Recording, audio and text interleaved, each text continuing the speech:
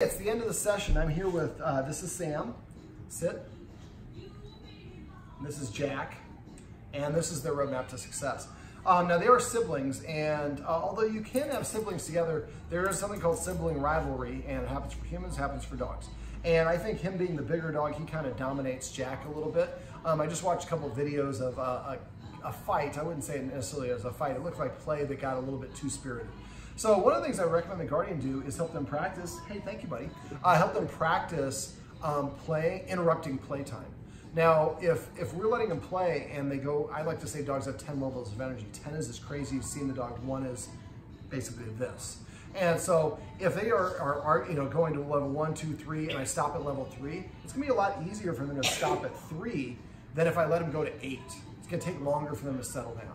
So one of the things I like the Guardian to do is when the play starts getting spirited, go out there, have some treats, touch their nose with the treats, ask them to sit, ask them to lay down, give them a couple treats for doing these things, and keep them on either side of you, and help them focus on you. There's focus exercises, one of the ones that I do a lot. I have on my website, you can search for it. You go to dogonproblems.com, click on dog training tips. There's a search box on the right side, just type in focus exercise. I've done it with hundreds of dogs, probably hundreds of videos of me doing it. And then teaching them to focus or lay down or whatever it is. So you're interrupting that play before it gets too crazy and helping them settle themselves down to like level 2 or level 1 energy. And when they get down to this, then you let them resume the play. So you're kind of calibrating how high and how intense the play can go. Just like us, the higher and more intense it is, like I said, the harder and longer it's going to take to separate. So now being siblings, this is something that is more common with siblings because they're more used to each other. They've been together their entire life. One of the things I recommend the Guardian do in our puppy classes, we don't let people take siblings to the same class. We make you go to different classes. It's inconvenient for you for the short term for 1, 2, or 3 months. But if you don't do that, then later on in life, if you lose one of the dogs to cancer or gets hit by a car or something like that, the other dog just freaks out because doesn't know how to deal with it. So one of the things I recommend the Guardian do, they're both well-behaved dogs. He has potential for resource guarding, but that wouldn't impact it. They're both potty trained. So find a friend who likes dogs, who doesn't have a dog. You can do it with dogs in their house too, but I'd rather have you find a friend where they don't have a dog and they're gonna be home Friday night. They're not leaving anywhere. So you don't have to leave and worry about the dog getting in trouble. And basically the dog, you drop your dog off, it hangs out during the afternoon, it spends the night, it wakes up the next, spends half the day there, then it comes back. So they have time kind of figuring out who they are independent of their sibling. And that can be really beneficial. They're just over a year, so it would have been better if we could have done this sooner, but they're still young enough where it will have an impact. And I would try to do that maybe once or twice a month for the next 6 months or so. So you just get time practice being alone, and you can focus on one dog at a time. It's kind of nice. When you have only one dog, well, we have 2 other dogs that live here, but you only have one dog, you really give it your full attention. My very first dog, I thought it was the greatest dog trainer ever. Wasn't. He's just a really smart dog, and I only had one dog and I was in my 20s, so there was a lot of factors that made it easier for me.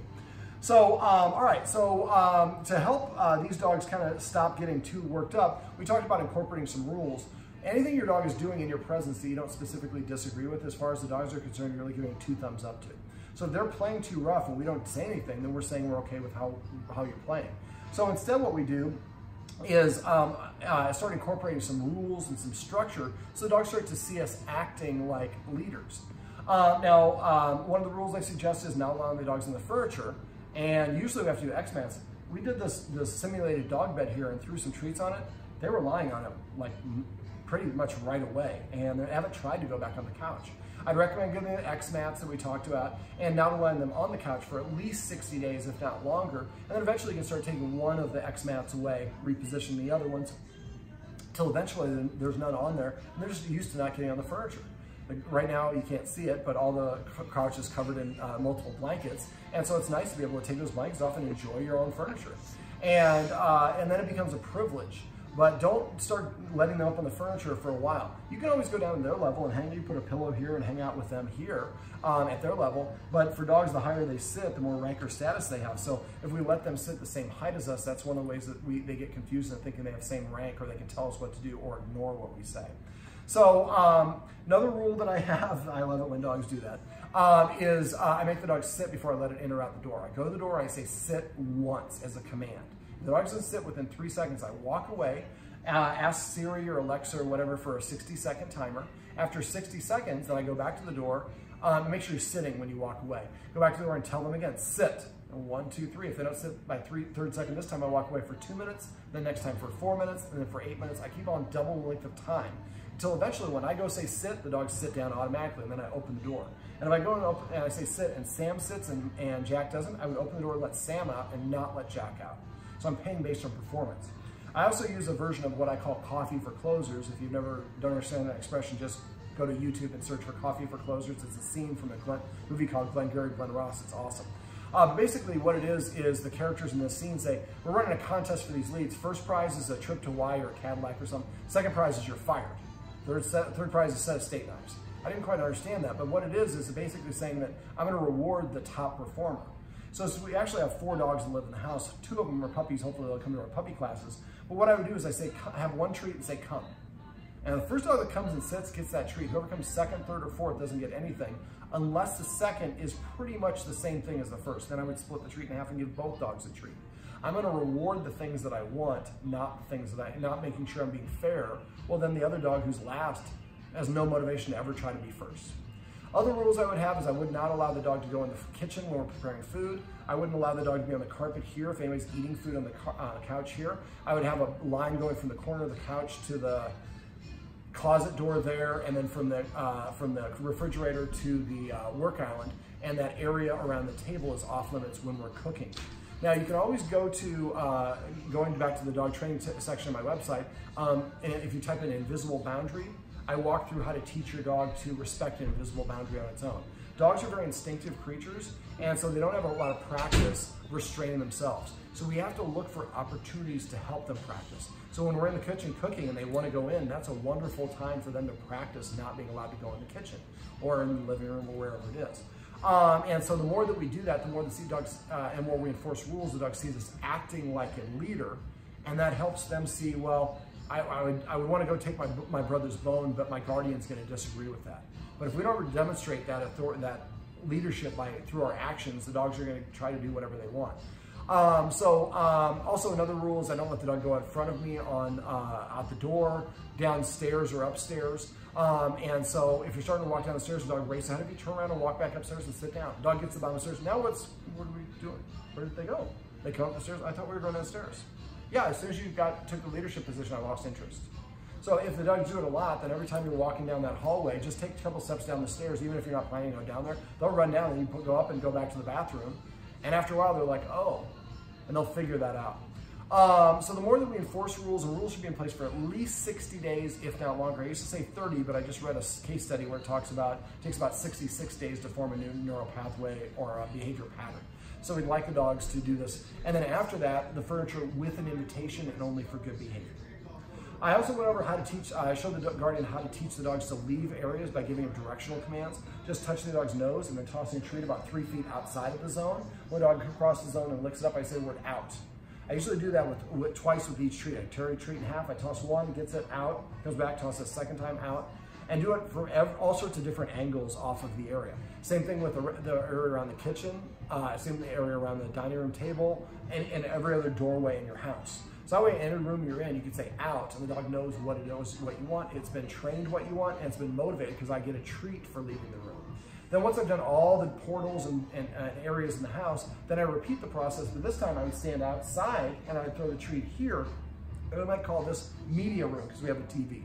Throw another one in the kitchen and call it kitchen. Throw one in the bedroom and call it bedroom or the name of the person whose room this is. So that way I can say Becca's, and the dog knows that means go to bedroom number 2.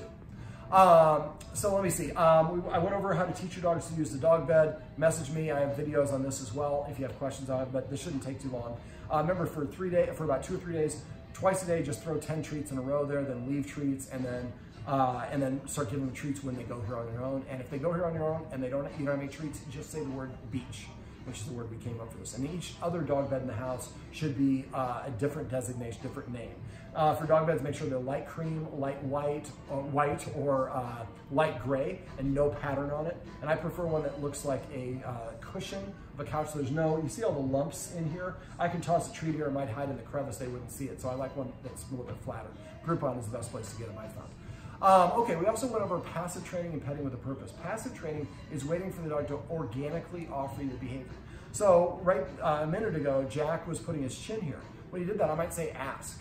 Because that's one of the things we teach dogs to do for people who have PTSD is put their chin on a person's knee, and it's a way of saying, hey, you're starting to get out of control, focus on me and calm down. So you can make that a command by every time your dog does it on its own, pet it and come up with a command word for it. That's what passive training is, just waiting for the dog to do the thing on its own and rewarding it within 3 seconds and marking it with a single command word. Not good chin, just chin or ask or whatever. And try to come up with funny command words. Dogs can read facial expressions. And so if you say crash and your dogs do this position, people laugh, that motivates the dogs to want to do this. I'd also recommend the guardian come up with a list of the official command words. It should be the same, except for I give dogs a different release word. It should never be the word okay. It's a too commonly used word. I know dogs actually get killed because that's a release word. Or a unique word to eat food.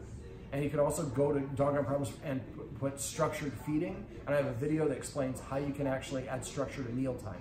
The dogs right now are fed in their kennel, but dogs eat, they place a lot of importance on eating. And so if the guardian starts feeding them one at a time and the guardian's eating something first, whoever's feeding them, that person is in a leadership position. Then I feed Sam first if Sam is behaving better, and then I feed Jack after that. That way Jack wants to go stand next to Sam and try to intimidate Sam and get Sam's food, but Sam sees that we are guarding her so she doesn't have to guard herself. Okay, let me see, what else are we over? We went over petting with a purpose. Petting with a purpose is the dog comes up and nudges me or asks for my attention by demanding and nudging me, barking at me. If I pet it, then I'm validating the dog, yes, you're in charge of me. So when the dog comes and nudges me or jumps up on me or licks me, I give the dog a counter order, tell it to sit. When it sits, I pet it under its chin, say sit, and only the word sit, and I can pet as much or as little. That way, when the dog stops telling me what to do, it starts asking me for the attention, and they're paying for it with a desired behavior. Remember to use the watchword of paycheck. If you come to the room seeing someone petting without a purpose, we say paycheck. That person stops petting, tells the dog to sit or lay down, and then says, actually, I asked the dog to sit before you came in the room, and I just continued doing it, and you missed it. But don't argue about it. Just immediately stop. It gives you another opportunity to practice again. We also went over some exercises. Another one that you can search for is honey jumping. And that is that we'll show you the technique that I use to teach dogs to teach themselves to stop jumping up on people. This is problematic because when a dog jumps up on a person who's arriving, that can be a way of dogs claiming them as their property. So instead, if we teach the dog sitting down calmly is the best way to get people's attention, they'll start offering that behavior more and more. So there's a dog named Honey that I worked with, and she's a golden retriever that looks super dog trying to jump up. But if you do that and have everybody call or text before they come inside, after a while, with enough repetition, the dog just learns if I'm sitting, I'm attractive to humans. If I'm excited, I'm invisible. I also went over how to release the dogs from their kennels in a calm way. Anything your dog is doing when you pet it or give it attention is what you're rewarding. So teaching a dog to be calm before you let it out of the kennel helps achieve a more relaxed demeanor. You can also go to my website and I would just search for kennel training to a down or kennel training to a sit. You should do kennel training to a sit first, then you would do kennel training for down. Your water's right there. Help yourself. All right, so you want to teach the dogs that just because the door opens doesn't mean I have permission to leave the kennel. I have to get permission to do that. And that is another opportunity to develop some self-control. Something I did not go over here was teaching dogs to be calm before the leash. One of the things the guardian wanted to work on with these dogs was they pull on the leash. She had some surgery, and so that's obviously problematic. Now, this is a behavior session, so we really didn't go over that, but I can give you one tip that will make two tips that make the walks much better. First of all, exercising the dog before you go for a walk, and only walking them one at a time. That's not the second tip. The other tip is to make sure they're calm before you leash them up. So let's say that wherever the side of the camera is, that as far as you can see, hopefully over here, is where the leash is. I get up and I start walking where the leash is. Sam's like, oh, I know where he's going. He's going to get the leash, and then we're going after excitement of a walk, and they start getting all worked up. And then we pick up the leash and we validate it. So as soon as the dog starts getting excited or gets in leadership mode, I would stop. So walk to where the leash is, and don't tell your dog we're going to go for a walk, because you're just keying them up and throwing gasoline on the fire. Walk towards where the leash is. As soon as they recognize them, they will run in front of you. As soon as they walk in front of you, turn around and go sit back down. Don't say a word. But what you're saying with enough repetition is when you take the leadership position, I have no interest in going for a walk. It stops me from wanting to walk you. And the best time to do this is when you're not planning to take them for a walk.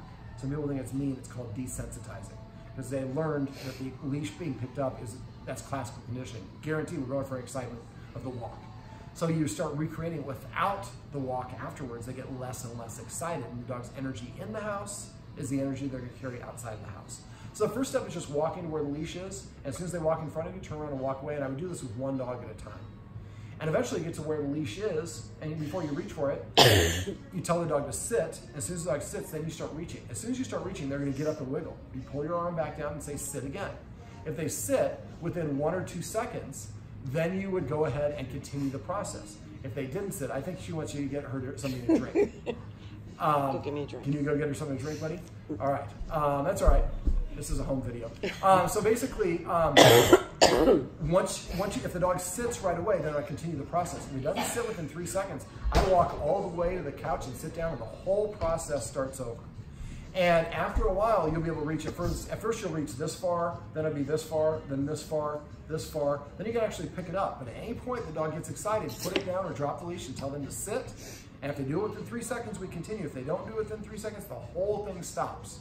And maybe you only have 5 minutes between, you just a commercial break between watching Game of Thrones and something else. Well, then you get up and start practicing during that 5 minutes. You're not planning on taking for a walk, but the dogs don't know that. And the dog's like, oh, as soon as I get too excited, she loses interest in walking me. Another opportunity for them to practice self-restraint and teaching them that getting too excited causes me to stop the activity. So we do it for the leash. We're doing it when we have guests that come in, same principle. So we open the inside door, it's about to be summer or spring, and open the inside door and have the guests just stand out there. The dogs are all excited at the door and we just wait. Don't give them any commands. And as soon as they kind of settle down, reach for the handle, they'll get all excited and pull your hand back. So you might have your guests do this over and over again. I've had several clients during summertime, they actually put a glass of lemonade out there and a little chair so their guests can just kind of hang out. So because it's a very exciting time for dogs. Somebody's about to come in, I can jump up on them. Well now, man, they're kind of teases. Sometimes just come to the door and they knock and they jiggle a handle over and over and they don't even come in at all. Well, that's a great thing for your neighbors to do. And the dogs, it also desensitizes and makes them less excited for that activity. Dogs, just like humans, are more prone to making mistakes when they are overexcited. So if we can get the dogs to learn to be calm and relaxed and balanced, that's going to help them behave and control themselves better and stop a lot of the unwanted behaviors like these two fighting and going too far and Stam taking it 1 step too far. Let me see, what else did we go over? I think that's pretty much it. Is there anything else? We did the kennel. We did the kennel. Okay. So yeah, for passive training, give each dog a command word to eat. The Guardian really likes sushi, so that should be one of the dog's words to eat. I'm just kidding, she does not like sushi. But your favorite meal, say lasagna, or your name of your favorite restaurant, call it Dario's or whatever it is, and people come over, you say Dario's, and your dog runs off to eat. People laugh, they think it's funny. But again, it's an opportunity for the dog to practice some self-control.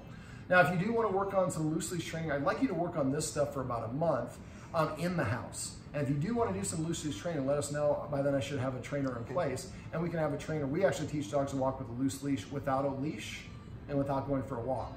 Because unlike just about every trainer in Omaha, we are positive reinforcement only. If you go on the walk, then it's the excitement of walk.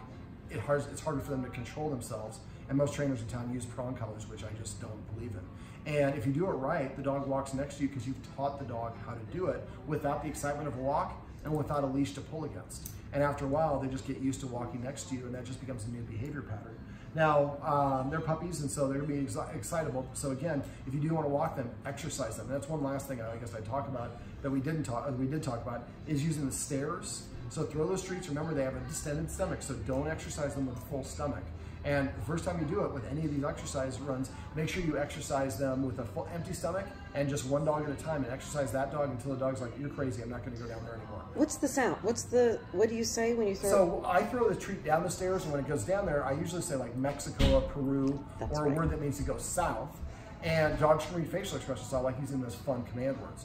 And so then basically when the dog comes back up, I give it another treat and say Canada or whatever the command word is. And so this way the dog understands Canada means go up the stairs, Mexico means to go down the stairs. And so one of the extra ways to exercise would be the stairs. Another one would be chasing the laser. Now some dogs, it's not healthy for them to chase the laser. If your dog starts breathing heavy and gets manic, that's not or frustrated, that's not a good activity for the dog. If they're just chasing it, and within a couple minutes of it going away, they can relax again, that's probably okay. Another one would be scent games, S-C-E-N-T. So putting the dog in another room and then hiding 5 treats, and they come around the corner. Oh, there's a treat. Hunt or find or search is the command word. Just Google that. There's a lot of free articles. There's DVDs and stuff you can buy too, but some dogs don't have the best sniffer. So see if your dogs do, but it's stimulating for them as well as exercise. Fetch is a wonderful way to exercise them. Walks are great, but a walk is not, it's more for stimulation and leadership than it's efficient. Remember, they need to exercise in small batches throughout the day. Going for a 1 hour walk is nowhere near as good as going for 3 20-minute walks every 3 or 4 hours. You might want to start that exercise journal we talked about, keep it for about a month and vary the quantities of exercise. Sam might need 44 ups, downs, and the stairs, where Jack might only need 29. And so you want to find out what their maximum number is, and then we're going to play around with the values until we come up with one that, you know, a roadmap to success for their daily exercise. It's usually exercise about every 2 to 4 hours. But if you're going to have guests come over, exercise them first. And so that way you deplete that energy. I have a Dalmatian, and when he travels with me to Santa Monica, I go to a friend's house, and they're like, man, is he the most chill Dalmatian ever? Because this is what he does. Well, I put on a harness on my dog, and I put on rollerblades, and I have the dog pull me from Santa Monica to Venice, and then back, and do that once or twice. By the time I go to their house, he like sniffs everybody, gets a pet, and then he goes and crashes and lays down. And so it's just setting your dog up for success. Now, there are 2 other dogs in the house. I'm talking about really briefly. I probably should have talked in the beginning, so take a note of what the time mark is, and so you can have the other people who live in the house with these dogs. One of them is 4 months old. She's a great dog. They're both females. Getting a dog around other puppies is invaluable, and a puppy's true personality doesn't set until 9 months. So my recommendation would, and if you let Becca know that we already did an in-home session, she'll hook you up with a deal if you want to take both those dogs in for puppy classes. But I would definitely get the young one in next month and start our kindergarten class, which for puppies really 4 months or younger. Probably sneak her in. And then she's a pit, though. A lot of people are prejudiced against pits, and so we want to make sure that she's just so well behaved and confident that she's relaxed. And then the other dog, who is about a 6-month-old, is very fearful, especially of men. And might have just, and a lot of people think the dog was abused. A lot of times the dog just wasn't exposed to whatever that thing was. And so our puppy classes are great for that because we have other men in the room, but there's a distraction of all these other dogs I want to play with. And she likes playing with other dogs. She loves playing with other dogs. So then we combine a positive element, playing with the other dogs, with a negative element or something the dog doesn't like, being around men. And and as an instructor, we let the men know, hey, if Bob comes up to you, or Bobby, yes, I was right. Bobby comes up to you, just ignore her. Sometimes if we have a fearful dog, we want to pet the dog. Remember, anything your dog is doing when you pet it is what you're going to enhance. So if your dog is scared and you pet it, you will make it slightly more scared every time you pet it. You can touch the dog and lay your hand on it and let you know I'm here with you without amplifying it. But as soon as I start doing this, I'm going to make it more, and this is probably the most common mistake people make with dogs. And so getting her, I mean, out of all the dogs, the dog I'm most worried about is Bobby. And because at 6 months old, their dog should not be that fearful. Now, I was able to get her to warm up to me pretty quickly, and right now it's a very malleable time, but the Guardian only has maybe 2 months, maybe 3 months, depending on what her actual age is, and I wouldn't err on it. And the Guardian I was talking to said they had a lot of other things that are going on, and I know those things are important.